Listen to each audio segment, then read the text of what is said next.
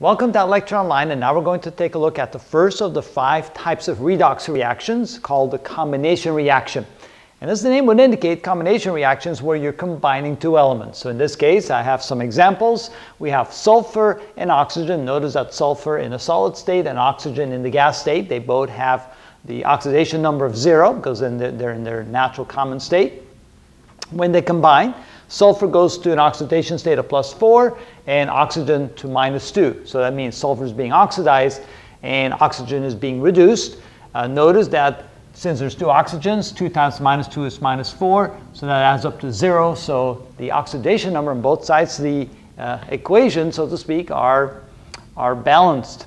The next one, we have barium in a solid state and fluorine gas. We combine those. Notice that barium goes to an oxidation state of +2 and fluorine goes to -1. Of course, there's 2 of them to balance out the equation. And so we end up with barium fluoride. The third equation is when we have carbon combined with oxygen gas. Again, they're in the natural states, oxidation number is 0. It becomes carbon dioxide. Carbon gets oxidized to +4 and oxygen -2 being reduced to -2. There's 2 of them, so 2 times -2 is -4. And again, it's balanced on both sides of the equation. The next one, we have chlorine gas, and it's being combined with, you know what? We're going to need 2 here. Chlorine gas is a diatomic molecule. Now we got it correct. All right.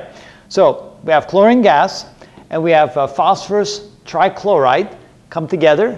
This is a liquid. There's a gas. They combine, forms a solid, phosphorus pentachloride.